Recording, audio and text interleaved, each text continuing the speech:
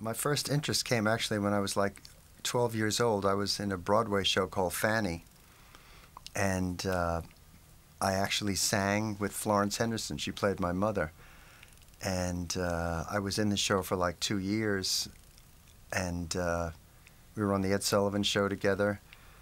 And so I kind of got the bug back then, when you sing every night before a full orchestra, and you have that kind of vibe going and that contact with the audience.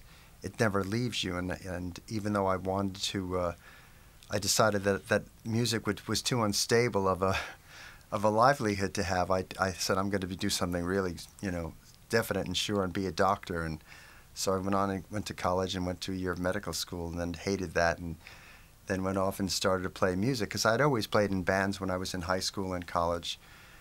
And so I put a band together in Europe, and we toured around, and I wound up in England and got into my first real professional band on a major labels, which was Island Records, and the band was Spooky Tooth.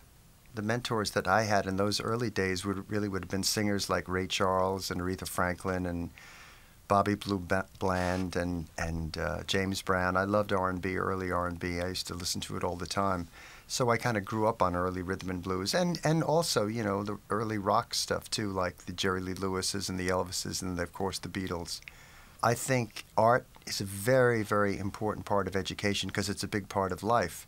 If you take art out of life, you take the passion out of life, and I think it's vitally important for children to be introduced to art, whether it's painting, whether it's sculpture, music, all those things.